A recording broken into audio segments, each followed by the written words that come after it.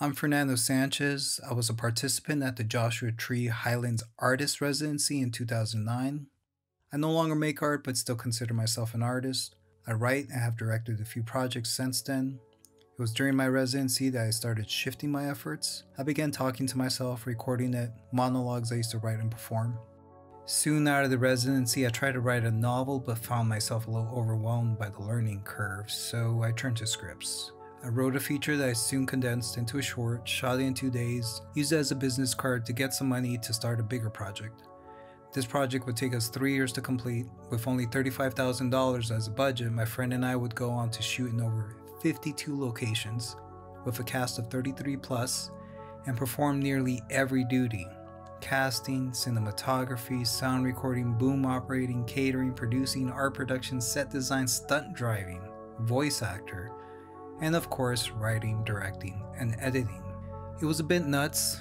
It showed me I could move mountains, and it was meant to be a film that rearranges itself according to an algorithm we would build, but we ran out of the money to develop it. So instead, we pivoted and made it into an episodic series, 5 episodes of 20-something minutes each, faked the rearranging aspect of it just to show the concept with old school edits. And we screened it at several film festivals, including here in LA, at the ArcLight Theater, which was really cool. I got married that same year to a beautiful, extroverted woman, the complete opposite of me. I remember something Jim told me at the end of the residency, when I made a video similar to this. So, are you like a one-man band? He saw how I like doing a little of everything. Writing, at the time rapping, yes rapping, comfortable both in front and behind the camera, and it stuck with me, the question. I wasn't sure if I wanted to be a one-man band, but it was my comfort zone. And this kind of all came together for me in filmmaking. I cried the morning after my first day of shooting all night. I was so happy. It felt like home.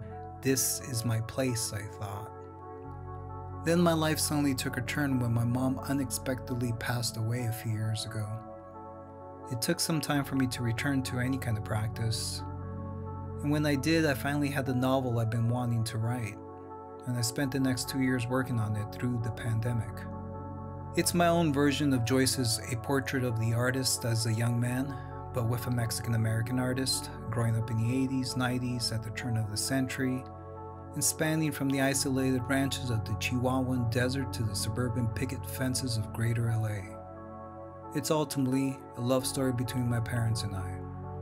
The agent I'm talking to likes to call it an autofiction novel. I'm good with that. Sell it however you can. I just want eyes to read my soul, or listen. I also hosted a podcast during the pandemic called Midlife Quarantine. Got one write-up, New York Times passed on me, whatever. I currently make a living as a director of photography, sometimes director, sometimes editor, / producer, like Jim said, one-man band. I remember this specific event from the residency. I was at the grocery store trying to greet the clerk at Stater Brothers, but my mouth was hot, dry, and chalky, and I realized then I hadn't talked to anyone in about a week. I drove back that afternoon thinking I could do this for a while. I could go weeks, months, work in isolation and for extended periods of time. Whether that proclivity is for the better or the worse is really up to me, but my time at the residency revealed the role and importance of solitude in my life, and I'm forever thankful for it. Jim and Fred, thank you so much for those 2 wonderful months.